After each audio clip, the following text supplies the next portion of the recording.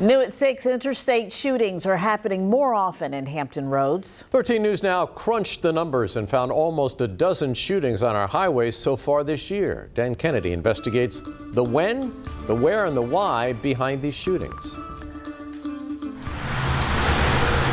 The highways of Hampton Roads are central for commuting, commerce, and sometimes crime.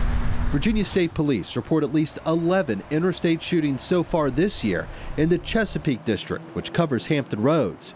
VSP investigated 35 interstate shootings in 2022 and 39 the year before. The latest came Saturday on the HRBT.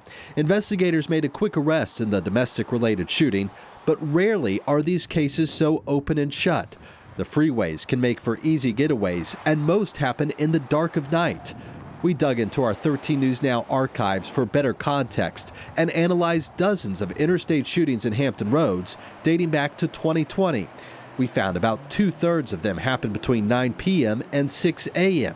A few people died, but most survived with minor or no injuries. Sometimes they're shot, other times they're hurt by shattered glass. Road rage is to blame for some freeway shootings, while the motive is murkier for others. No city is immune. We found interstate shootings in recent years on 64 in Hampton and Norfolk, 664 in Chesapeake and Newport News, and 264 in Virginia Beach and in Portsmouth, just to name a few. Dan Kennedy, 13 News Now. We asked Virginia State Police for more information about these shootings and how often arrests are made, but they did not respond.